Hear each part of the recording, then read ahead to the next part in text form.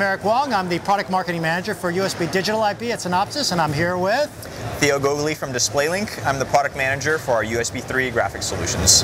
Theo, why don't you tell us what you got here at IDF 2011? So here at IDF, we're showing two brand new things that we've never shown before. The first one is 2560 by 1600 resolution support over USB, and the second one over there is dual head support from a single docking station. Well, what's different about this? So previously over USB 2, since there was limited bandwidth, we could only support up to the mainstream resolutions, 1920 by 1080, 1920 by 1200. But with USB 3, we have the extra bandwidth, and we can now support the ultra high resolution, big 30-inch Apple Cinema display monitors. So these are the nicest US monitors that you can buy in the market. I mean, these are $1,000, $1,500 monitors. They're not your mainstream monitor. Okay, great. So that's what's new with that. Let's see, I see you've got some products here. Tell us about these products.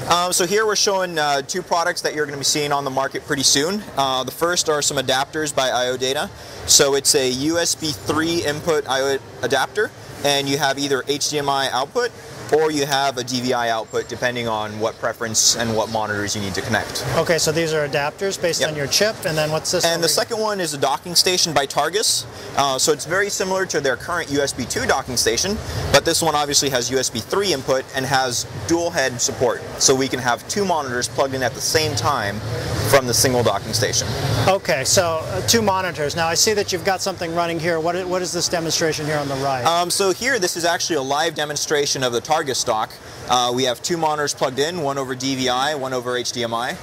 So we've got this 1080p monitor connected over DVI, and we have the TV connected over HDMI, because we also want the audio to be carried at the same time to come out of the speakers from the TV.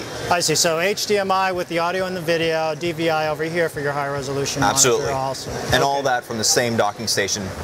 Okay, now this is a chip. This chip is in mass production now? Yeah, absolutely. So this is a single chip that has USB 3 on the input.